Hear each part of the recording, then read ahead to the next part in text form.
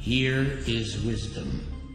Let him that hath understanding count the number of the beast, for it is the number of a man, and his number is 666. The quote that seems to consolidate them all comes from Robert Mueller, former Assistant Secretary General of the United Nations, who said, "We must move as quickly as possible to a one-world government, a one-world religion, under a one-world leader."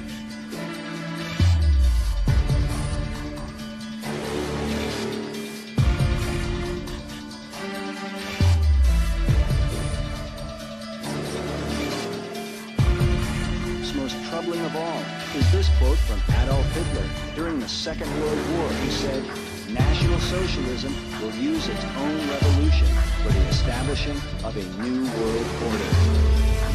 We have before us the opportunity to forge for ourselves and for future generations a new world order, a world where the rule of law, not the law of the jungle, governs the conduct of nations.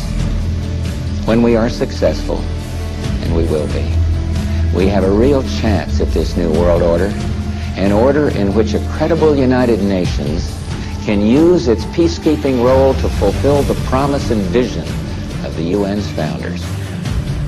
And after 1989, President Bush said, and it's a phrase that I often use myself, that we needed a new world order, and instead it looks like we got a lot of disorder. Pope Benedict XVI is calling for a new world financial order. In the third encyclical of his pontificate, Benedict denounced the profit-at-all-cost mentality of the globalized economy. The Pontiff stressed that he is not opposed to a globalized economy, saying that if done correctly, it has unprecedented potential to redistribute wealth around the world. And people talked then, in 1990, of a new world order.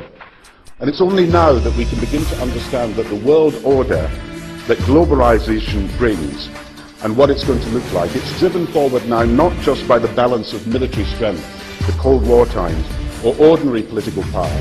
It's being driven forward by a seismic shift in economic power that we see around us. A new world is emerging.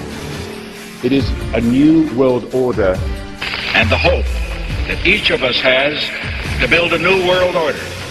The way we're going to win over the long term is not just militarily. We've got to give them a stake in creating the kind of world order.